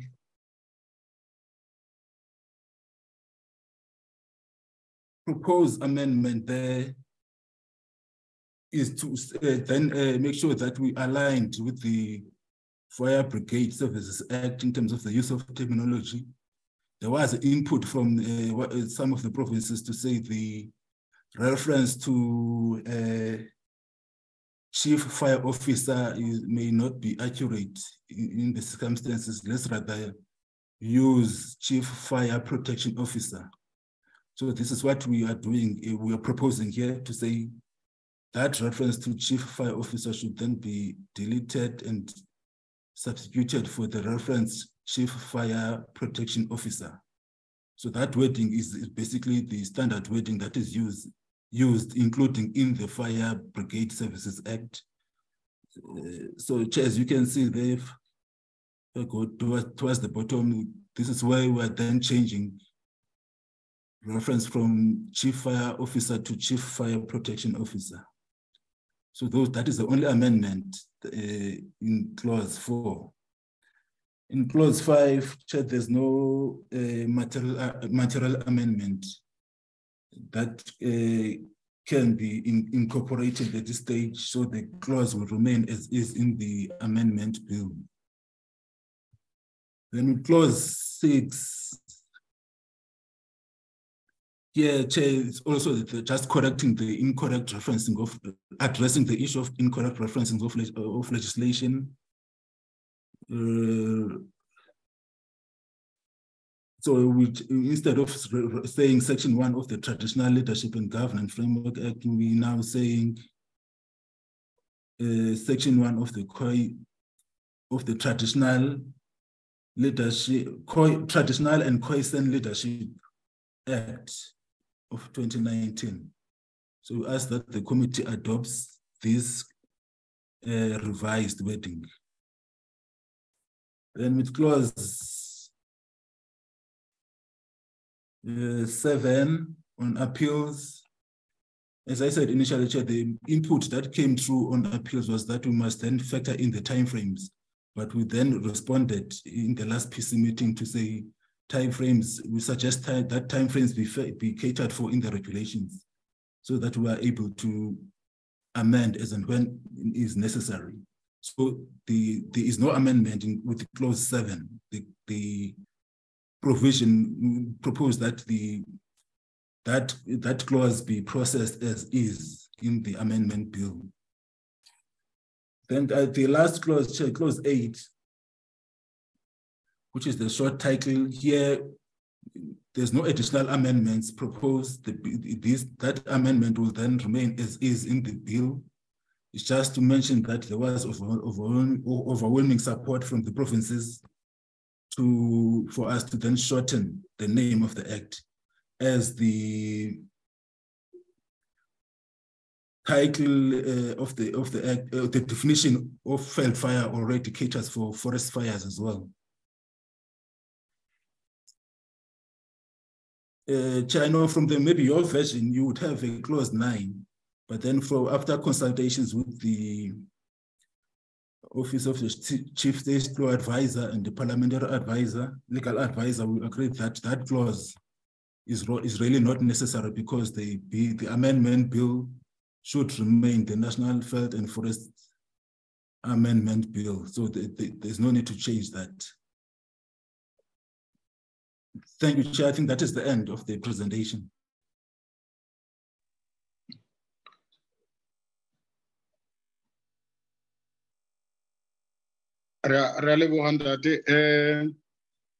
Before I invite inputs of honorable members, I've been advised that the State Law Advisor is in this meeting.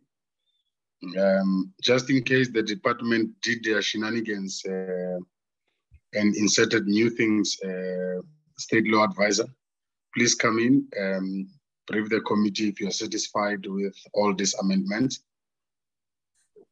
Thank you, Chairperson. Am I audible? Very, very audible. We just can't see you. I'm going to attempt to start the video. Chairperson, if you would allow me, let me just...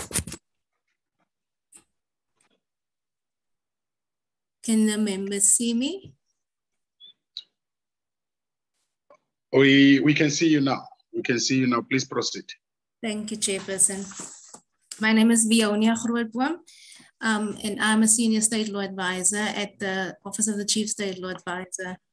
Indeed, Chairperson, we did discuss with the department, and as he presented, it is so that these amendments were discussed and we agree with it. So we have nothing to really add to what the department has already mentioned.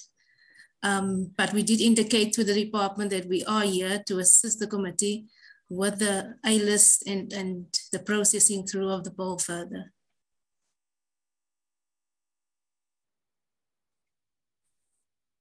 That's fine, Ms. Grootboom. Thank you very much.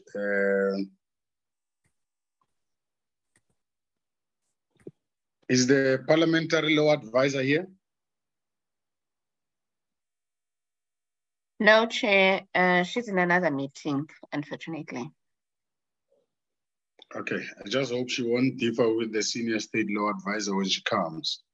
Honorable members, I then present an opportunity for us to engage this presentation.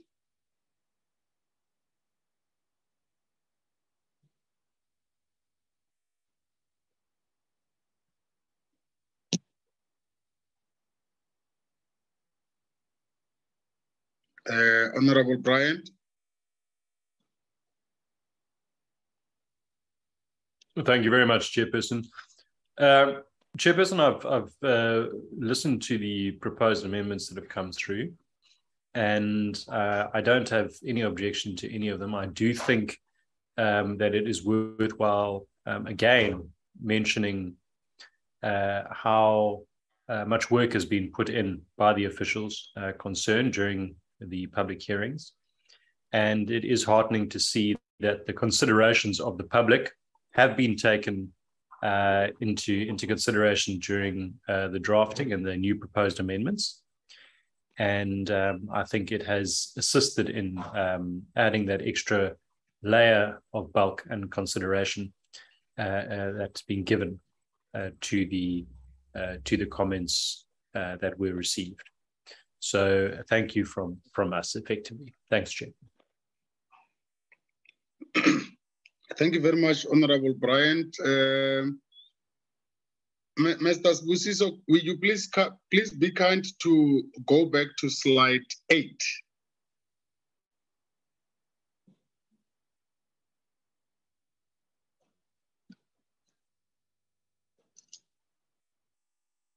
Slide 8, just on clause 5.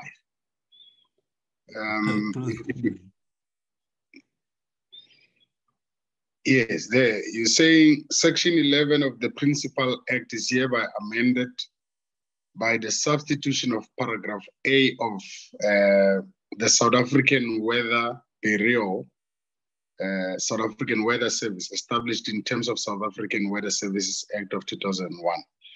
Now, it speaks there about if the Director General of the Department of Environmental Affairs and Tourism, do we still have such?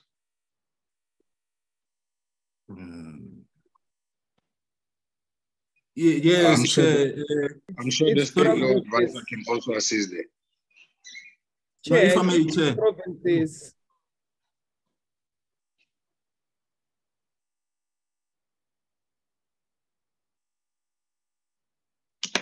I can't hear you, Ndades Busiso. Oh, okay. No, thank you, Chair. No, if you notice, Chair, that reference to environmental affairs and tourism is in bold and in bracketed, meaning it's been deleted. And that is already captured already in the amendment bill. So that wording is being deleted, is being removed. Oh, no, I saw your recommendation saying clause 5 to remain as is in the amendment bill. But if that is the reference you're making to, then I think I'll sleep peacefully.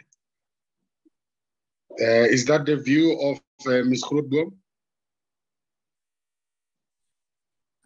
Thank you, Chairperson. Yes, it is my view, Chairperson, as you would note in the beginning of an amendment bill, that words in square brackets is omissions from existing enactments, and therefore that is a deletion indeed, Chairperson. Wonderful. Wonderful, thank you very much. Honorable members, are we comfortable with this presentation? Are we content?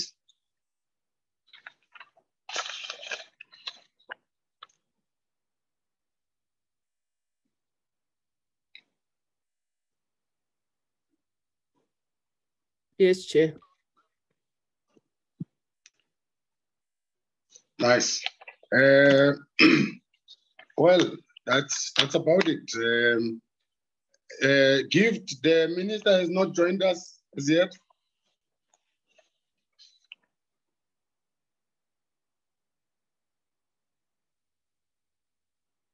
Chairperson?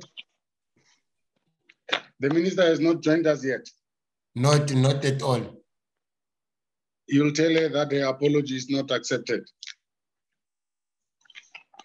How will you, Chair? Yes, and hopefully that you will also transmit all the resolutions together with the DG. Zoni will do the same with the Deputy Minister. With that being said, honorable members, let me take this opportunity to thank you. That brings us to the end of the meeting of the Portfolio Committee on Forestry, Fisheries and Environment. We have exhausted all the agenda items today. Thank you once again to all the participants, all the presenters, everybody who attended the meeting. Thank you very much, and the meeting stands adjourned. Thank you, Chair. Can I come in? Can I come in, Chair? Sorry. Yeah, Chair, is there a meeting tomorrow? Yes, there's a meeting tomorrow, but Chair, on the way forward now with regards to the bill, maybe Ms. Grootboom can indicate to the committee as to when the A list will be ready. Obviously, it won't be this year. That would mean that in the first meeting when we come back next year, we'll have to look at the A list and consider it. But I'm not sure whether during the holidays she'll be able to send it to the committee so that members, when we come back, they have gone through it, and then we move so that we can adopt the bill and finalize it. Thank you, Chair. Thank you, Ms. Grootboom. Yes, Chair. This is not going to be a very long A list, so we would be able to assist the committee. So the committee don't have any meetings in this year on this bill anymore? No. Okay. So we would be able to assist to have the at least a proposed A list for the committee to consider, so that when the committee returns, then it has something to agree to.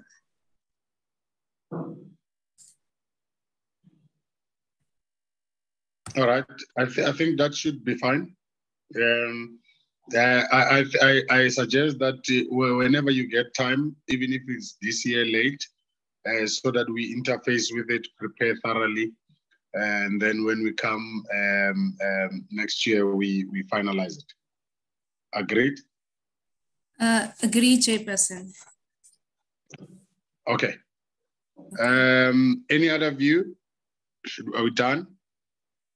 Yeah, Chairperson, sorry, just my apologies for tomorrow. We're receiving Parapala tomorrow. At 10 o'clock. Your apologies noted, Honorable Singh. With that apology, we'll get further details privately from Honorable Singh on any other issue that is not in these items and this committee. Thank you very much, honorable members, and we close the meeting in that space. Thank you very much. Thank you, Bye. Recording stopped. Thank you, Chair. Thank you, members. Thank you, Chair.